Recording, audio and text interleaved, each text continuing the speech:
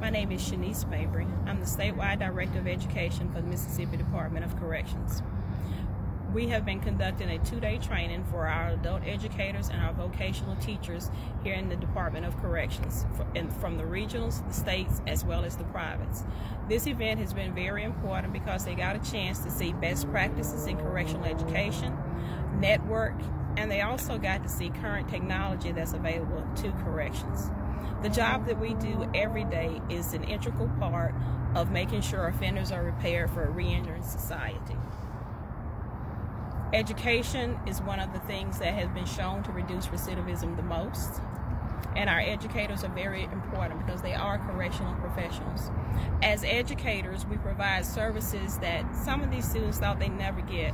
I remember the first time a student received his high school equivalency, a 17-year-old male with a life sentence. He dropped to his knees and he thanked God because he received his high school equivalency. Whereas after being a high school principal, I had many students who graduated and it didn't really matter to them. But the guys that we serve inside of the correctional setting, they really want to take advantage of this opportunity. Although they're incarcerated, they are not always motivated. So as teachers, as educators, as administrators, it's our job to make sure we're giving them the services that they need so we can overcome these challenges.